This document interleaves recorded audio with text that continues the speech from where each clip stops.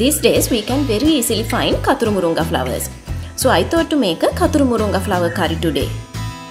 For this recipe we will have to get 250 grams of Kathurumurunga flowers, half cup of thick coconut milk, few red onions, 1 teaspoon of curry powder, half teaspoon of turmeric powder, 2 garlic cloves, 2 green chilies, curry leaves, 1 teaspoon of salt, few cinnamon sticks, half teaspoon of fenugreek and half teaspoon of chili powder. First we need to clean these Kathurumurunga flowers very well. This is how we need to do it. First get these white color parts. Then we need to remove this green color part like this. If this green color part remains, our curry will taste bitter.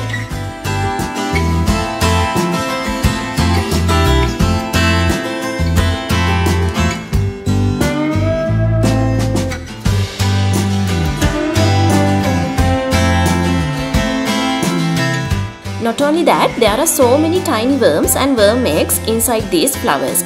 So clean and wash them very well before cooking.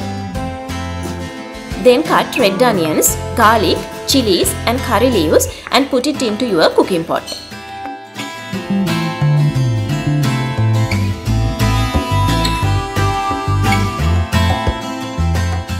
Now add all ingredients except coconut milk and mix well.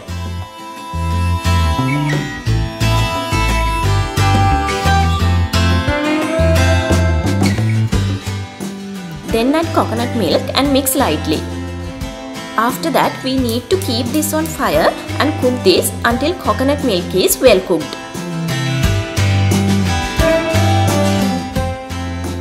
Now we can add Kathurumurunga flowers.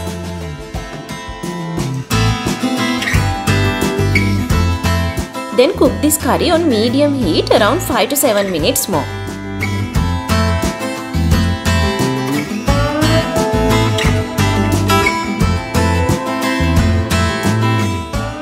Here is our Kathurumurunga flowers curry. This curry is very tasty and definitely it will add a new taste to your lunch. You can find more recipe details in my DailyLife.lk site.